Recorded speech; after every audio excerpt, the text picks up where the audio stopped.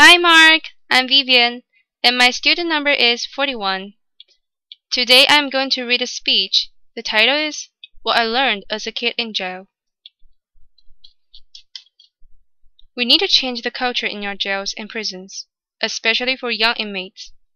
New York State is one of the only two in the US that automatically arrests and tries 16 to 17-year-olds as adults.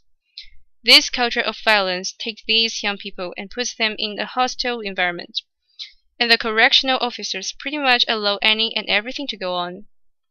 There's not really much for these young people to do to actually enhance their talent and actually rehabilitate them. Until we can raise the age of criminal responsibility to 18, we need to focus on changing the daily lives of these young people. I know firsthand. Before I ever turned 18, I spent approximately 400 days on Rikers Island, and to add to that, I spent almost 300 days in solitary confinement.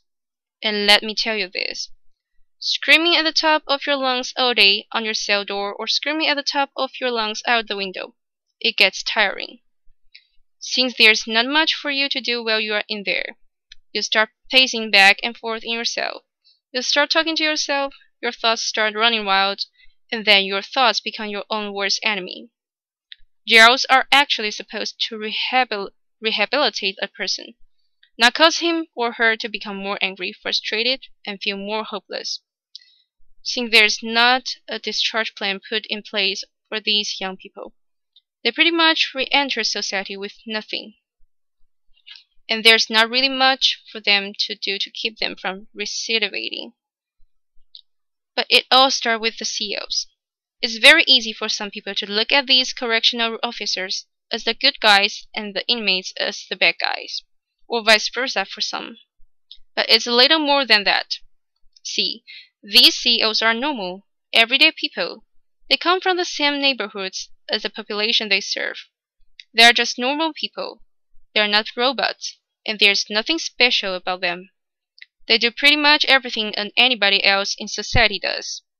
The male COs want to talk and flirt with the female COs. They play the little high school kid games with each other. They politic with one another, and the female COs gossip to each other. So I spent numerous amounts of time with numerous amounts of COs, and let me tell you about this one in particular named Monroe. One day, he pulled me in between the A and B doors, which separate the north and south sides of our housing unit. He pulled me there because I had a physical altercation with another young man in my housing unit, and he failed. Since there was a female officer working on the floor, that I violated his shift. So he punched me in my chest. He kind of knocked the wind out of me. I wasn't impulsive. I didn't react right away, because I know this is their house. I have no wins. All he has to do is pull his pin and backup will come immediately. So I just gave him a look in his eyes, and I guess he saw the anger and frustration just burning. And he said to me, "Your eyes are going to get you in a lot of trouble, because you are looking like you want to fight." So he commenced to taking off his utility belt. He took off his shirt and his badge, and he said, "We could fight." So I asked him, "You gonna hold it down?" Now, that's a term that's commonly used on Rikers Island, meaning that you are not going to say anything to anybody, and you are not going to report it. He said, "Yeah, I'm gonna hold it down." "You gonna hold it down?" I didn't even respond. I just punched him right in his face. And we began fighting right then and there. Towards the end of the fight, he slammed me up against the wall. So while we were tossed up, he said to me, "You good?" As if he got the best of me. But in my mind, I know I got the best of him. So I replied very cocky, "Oh, I'm good. You good?" He said, "Yeah, I'm good. I'm good." We let go. He shook my hand, said he gave me my respect, gave me a cigarette, and sent me on my way.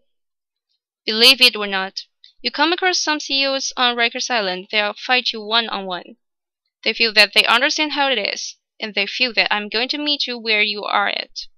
Since this is how you commonly handle your disputes, you can handle it in that manner. I walk away from it like a man. You walk away from it like a man. And that's it. Some CEOs feel that they are jailing with you. This is why they have that mentality and that attitude, and they go by that concept. In some instances, we are in it together with the CEOs. However, institutions need to give these correctional officers proper trainings on how to properly deal with the adolescent population, and they also need to give them proper trainings on how to deal with the mental health population as well. These CEOs play a big factor in these young people's lives for X amount of time until a disposition is reached on their case. So why not try to mentor these young people while they are there? Why not try to give them some type of insight to make a change? So once they are re-enter back into society, they are doing something positive. A second big thing to help our teens in jails is better programming. When I was in Rikers Island, the huge thing was solitary confinement. Solitary confinement was originally designed to break a person mentally, physically, and emotionally. That's what it was designed for. The U.S. Attorney General recently released a report stating that they are going to ban solitary confinement in New York State for teens. One thing that kept me sane while I was in solitary confinement was reading. I tried to educate myself as much as possible. I read any and everything I could get my hands on. And aside from that, I wrote music and short stories. Some programs that I feel would benefit our young people are art therapy programs for the kids that like to draw and have that talent. And what about the young individuals that are musically inclined? How about a music program for them that actually teaches them how to write and make music? Just a thought. When adolescents come to Rikers Island, C-74 RNDC is the building that they are housed in.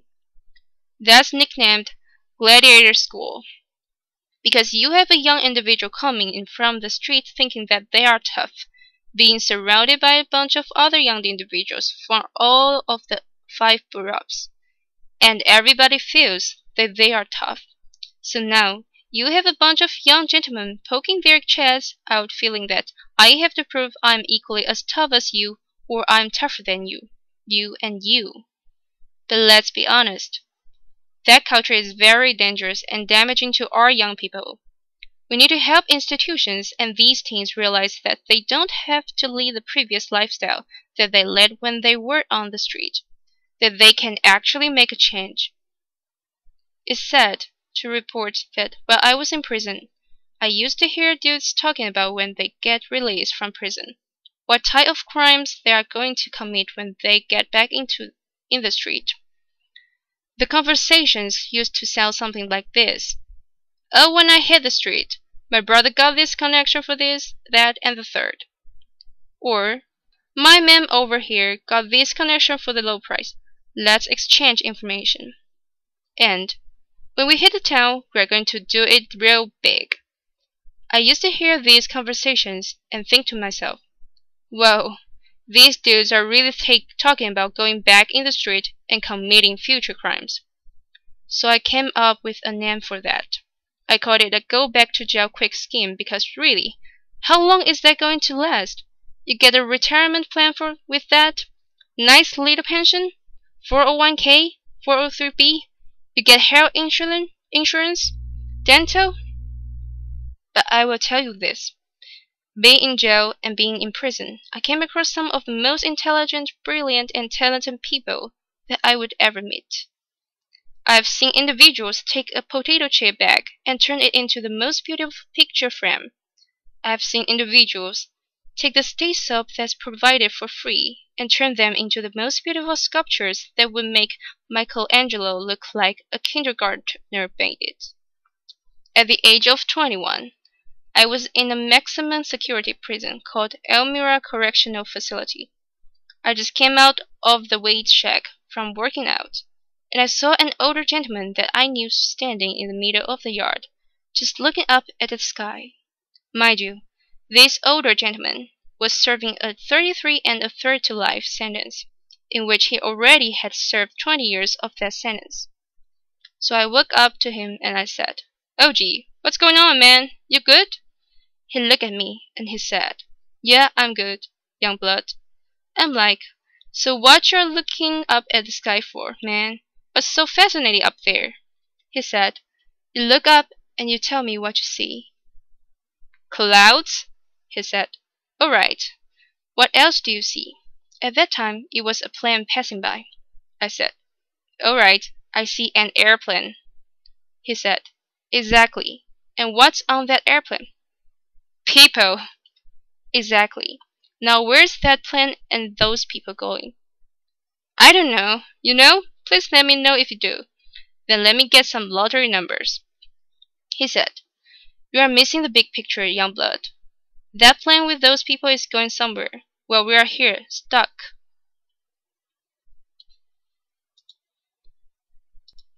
The big picture is this. That plane with those people going somewhere, there's life passing us by while we're behind these walls, stuck. Ever since that day, that sparked something in my mind and made me know I had to make a change. Growing up, I was always a good smart kid. Some people would say I was a little too smart for my own good. I had dreams of becoming an architect or an archaeologist. Currently, I'm working at the Fortune Society, which is a re-entry program, and I work with people as a case manager that are at high risk for recidivism.